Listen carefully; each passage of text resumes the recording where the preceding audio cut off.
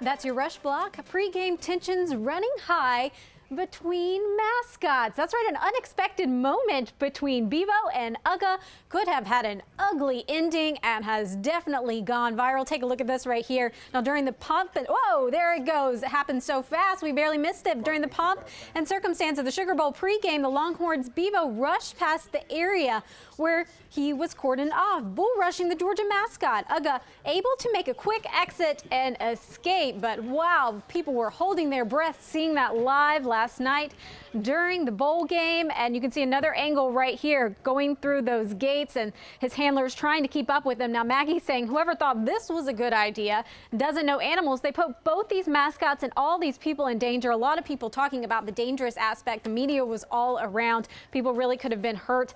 Others taking a little more tongue-in-cheek approach. This one saying Uga's handler already a strong MVP candidate, and Mike saying, okay, can't confirm if Uga did horns down beforehand, but he's okay. Little antagonism between the two animals. I don't know. We never know what happens between these two guys, Fran, but a lot of people talking about this moment online. I love the super at the bottom of the screen. Mascot beef. I see what they did there. You get it? I'm just glad he didn't get hurt. Thanks so much, Liza.